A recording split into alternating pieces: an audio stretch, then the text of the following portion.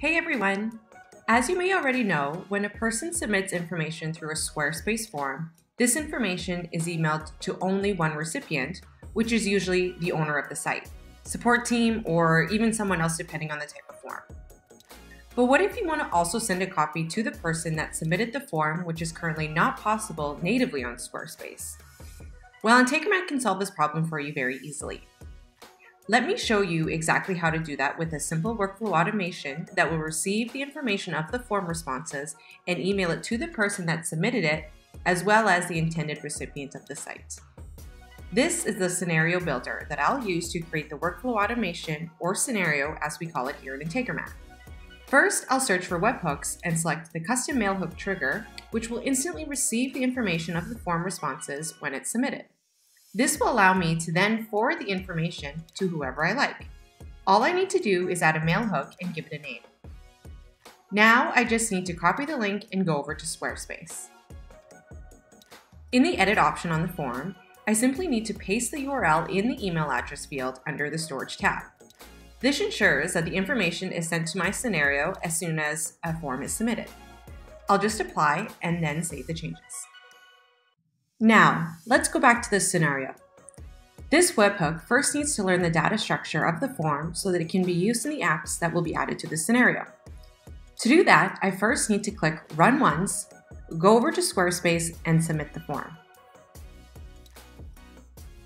The number in this bubble indicates that the webhook successfully learned the data structure.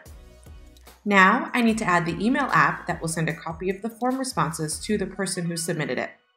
To do that, I'll click this plus sign and search for the email app.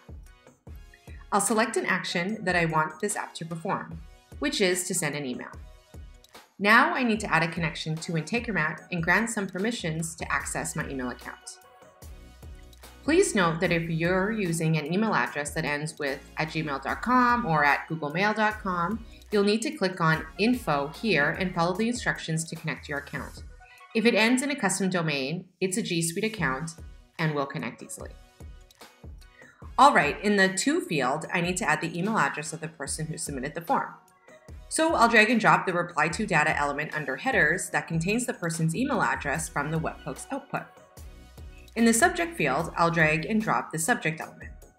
In the Content field, I'll just add some text and then map the HTML content element, which contains all the information of the form responses.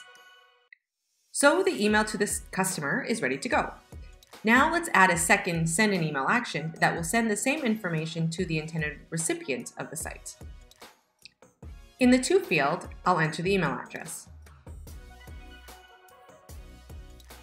Now simply drag and drop the subject and HTML content elements to their respective fields. And that's all that's required to set up this scenario.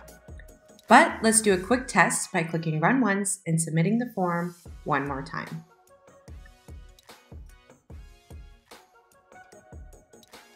And there you have it. The scenario was instantly triggered and the information of the form responses were received. The email was then sent to both recipients as intended. The final step is to save the scenario and switch it on. I now have a fully automated workflow. Hope you found this video helpful. Thanks for watching and happy automating.